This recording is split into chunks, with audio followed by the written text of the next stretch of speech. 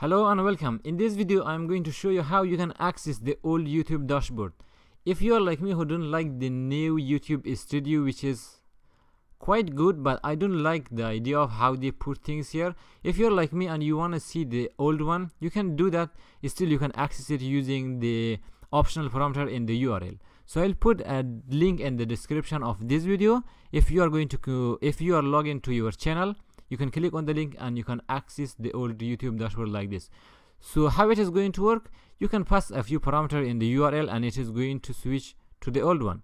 For example, dashboard O equal to U, and then you will have the R for the argument and as well as for the navbar. For example, the navbar is 2. If I switch it to 1, it is going to give me a little notification at the top and say please switch to YouTube Studio, which is the new one.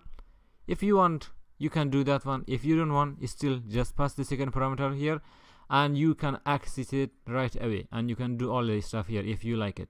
And if you want, just bookmark the page you have here. Like me, I have bookmarked and I can access it anytime I want. I don't have to use the YouTube Studio, which is nice, but it is not in the stage for me to use, but YouTube forced me to use it. So that was it for this video. Thank you for watching.